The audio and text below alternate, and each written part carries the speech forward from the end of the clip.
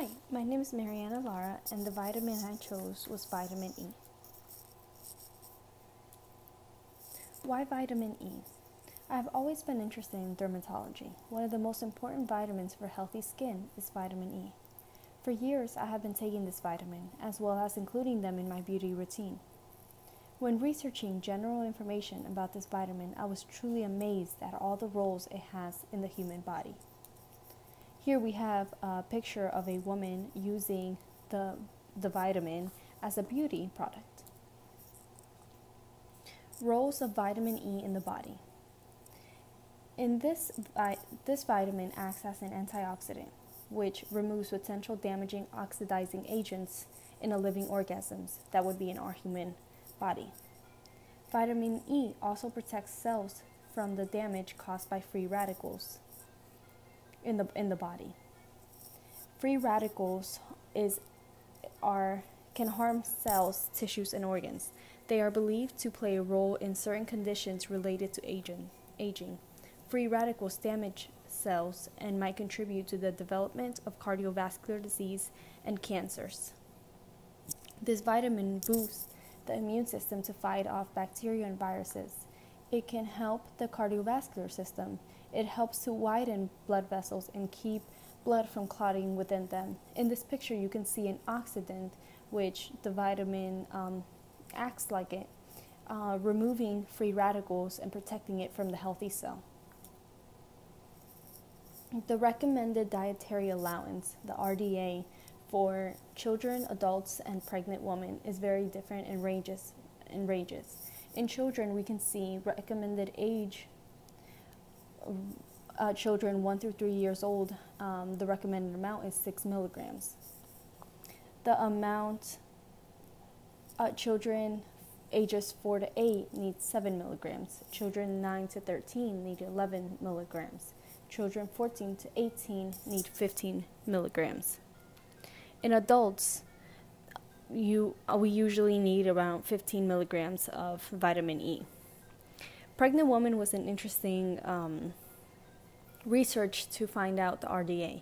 For pregnant teens, they only need 15 milligrams. For pregnant women, they need 15 milligrams also.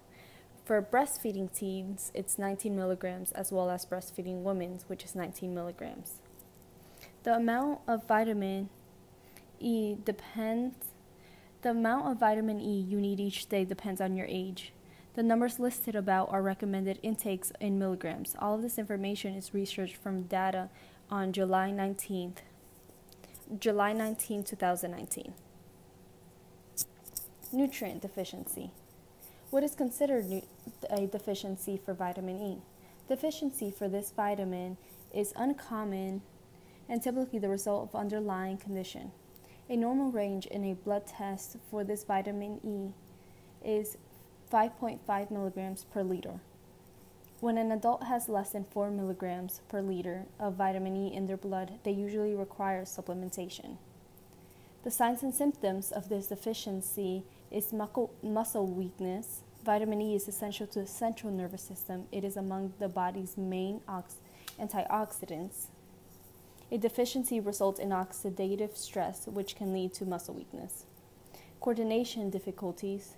A deficiency can cause certain neurons called Purkinje neurons to break down, causing difficulty to transmit signals.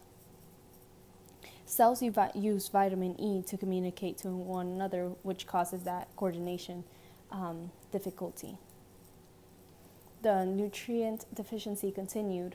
Other signs and symptoms of a deficiency is vision deterioration. A vitamin deficiency can weaken light receptors in the retina and other cells in the eye. This can lead to a loss of vision over time.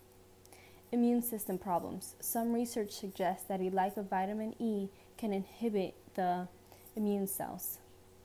The name of the deficiency, because a deficiency in vitamin E is very uncommon, there is not a specific name. Vitamin E toxicity. How much is too much? Vitamin E is unsafe if taken in high doses.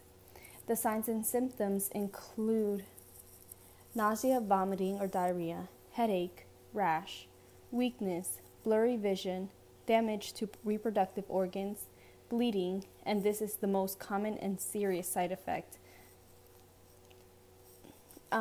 Supplementing this nutrient can lead to toxicity. In babies, vitamin E may cause a life-threatening defect in the intestines called necrotizing enterocolitis, which is NEC. Food sources filled with vitamin E.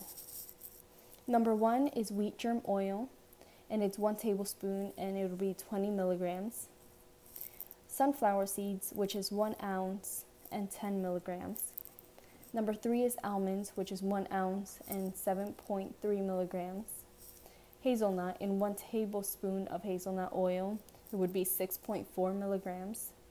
Number 5, it's mamey sapote, which is 100 milligrams. In 100 milligrams, it would contain 2.1 milligrams of vitamin E. Number 6, sunflower oil. In 1 tablespoon of sunflower oil, it would contain 5.6 milligrams. Number 7, almond oil. In one tablespoon of almond oil, it would contain 5.3 milligrams. Number 8, hazelnuts. In 1 ounce of hazelnuts, it would contain 4.3 milligrams of vitamin E. Number 9, abalone. In 3 ounces, it would be 3.4 milligrams. And the last one would be pine nuts, and it would be 1 ounce. In 1 ounce of pine nuts, it would be 2.7 milligrams.